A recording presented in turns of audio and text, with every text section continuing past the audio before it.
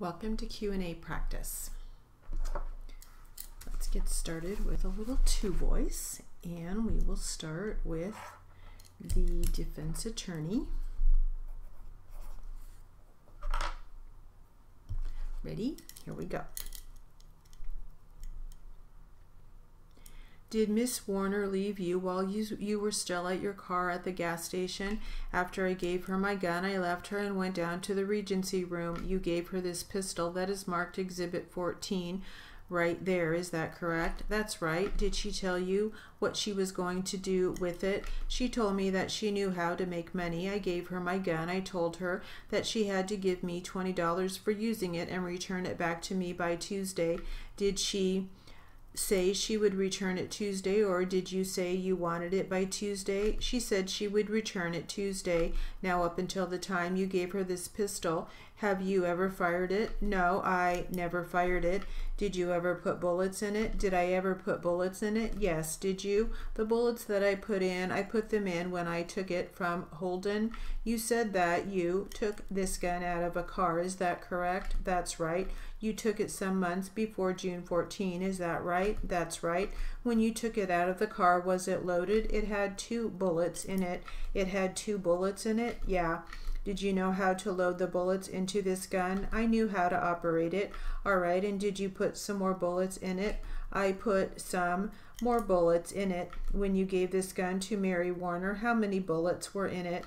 There were as many bullets in it as the gun holds, probably 6. Then you drove away from there, is that right? I drove away and went to the Regency room. Yeah.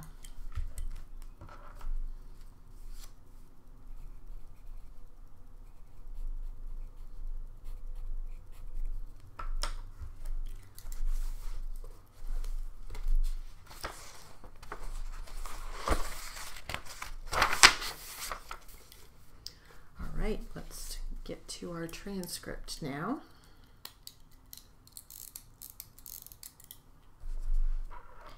And we will start with the plaintiff attorney. Ready? Okay, and this would be on the north shoulder. Approximately how far to the west or to the east of that prolongation that we have crossing? I'm going to put from A to B. We refer to that as the westerly prolongation. Do you see that? Yes. How far to the west or to the east of that AB westerly prolongation of Spring Road would it be? I don't know. I can't. You're not sure if it was west or east? Correct. Okay, and the van. You mentioned that the van, when it was parked when you first got there, would have been actually on the shoulder or was it on the shoulder or Spring Road? The shoulder of Spring Road, so it would be on Spring Road, but on Spring Road shoulder. If I put it in this direction here, would it be, how far was the rear of the van from the southern white line on Crestview? Maybe 8 feet, okay. And was it pointed obviously in the Spring Road direction? Yes, southwesterly position, like so, yeah. Okay, I'll just put van. You understood that the van had been moved from the moment of impact to that point in one way or another. Yes. Okay, same thing with the motorcycle. We've established that. Yes. All right. So, okay, on page 3, we have recorded here. You've recorded some witnesses. Is that right? Yes. Ron Harris. Yes. And you didn't know him before the day of the accident, correct? No. And did you interview him? No. Do you know who did, if anybody did? I believe. Can I look at my report? Sure. Absolutely. Officer Scott interviewed Mr. Harris. Did you ever talk to Mr. Harris?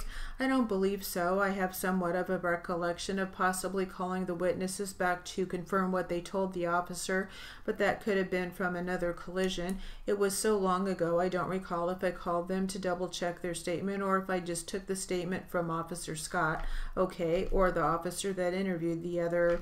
Okay, so on occasion what you'll do is get statements from witnesses and then you'll phone them back up and go over the statement just to reconfirm things? Correct.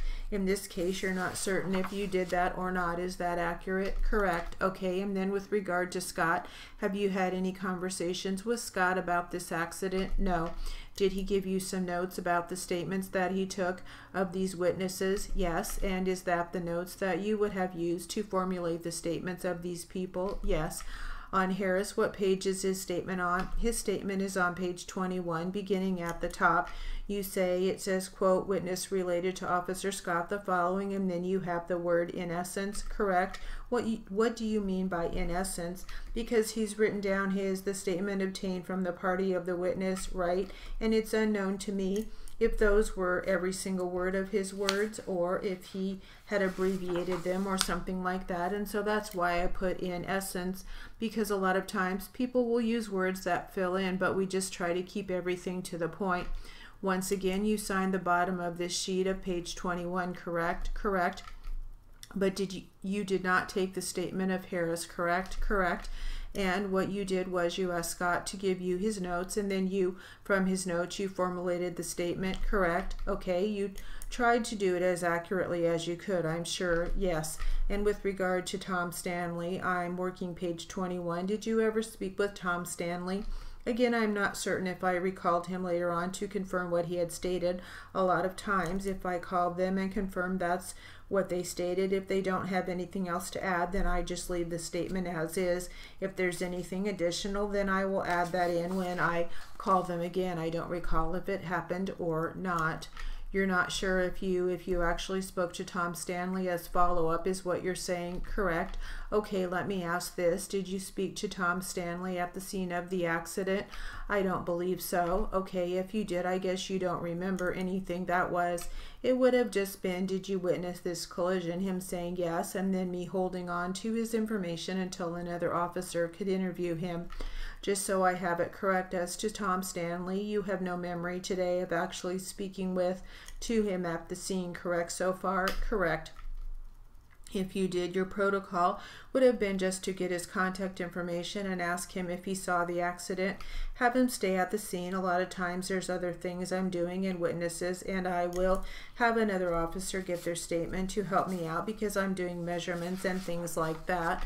But if you would have spoken to him, understanding you don't have memory of doing so, if you would have, your protocol would be to ask him if he saw the accident, and if he said yes, you got his contact information and maybe have another officer get involved and take it from there. Correct. Again, you have no distinct memory of talking to him since the day of the accident, correct? Yes. And how about Bill Barton? Once again, did you speak to Bill Barton at the scene of the accident? No. Did you ever contact Bill Barton as a follow-up call? I'm not sure. Okay, if you did, you don't have any memory of doing it today, correct? Okay, whatever is attributed to Bill Barton would have been what you would have typed using the notes of Officer Marks. Is that correct? Yes.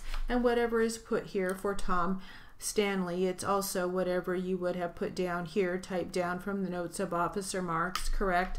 Do you still have those notes by chance? No. What do you do with the notes you get from other officers, like the notes you got from Rios, Harris, Stanley, and Barton? Once we put those witness statements into the report or any statement onto the report, then the actual copies are destroyed. Do you know if anyone in the course of this investigation ever called the witnesses, read them the statements you attributed to them, and had them document? Yes, that's exactly what I remember.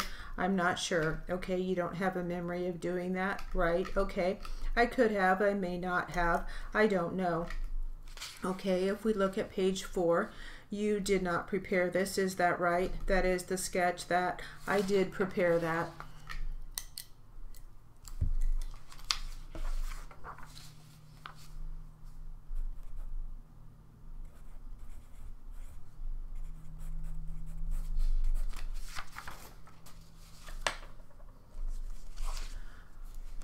All right, let's try to finish the rest of the warm-up that we started earlier. All right, and this will start with the defense attorney. Ready? Here we go. Did you go to the Regency room or go to Mr. Holden's? I went to the Regency room first. I stayed a few minutes talking to my friend, and then I stayed with him about 5 minutes. Then I drove over to Madison Street and took his car to him. Can you tell me what time it was when you drove to Madison Street to deliver the car? All I know is what time it was when I left. What time was it when you left? Well, when the old man called me, he told me it was 6:30. I said I was supposed to have the car back at 5 o'clock, and I don't have the car back. Then you left at 6:30. Is that correct? That's right. It was somewhere along in there. I don't know what time it was. All I know is that it was about that time. All right. When your car was parked on the filling station lot, you spoke to Stanley Strong and to Mary Warner. Is that right? That's right. Can you tell us about how much time was used up while you spoke to Stanley Strong and Mary Warner? Do you mean altogether? Yes. Well, I would say maybe about 10-15 minutes. All right. I don't know for sure.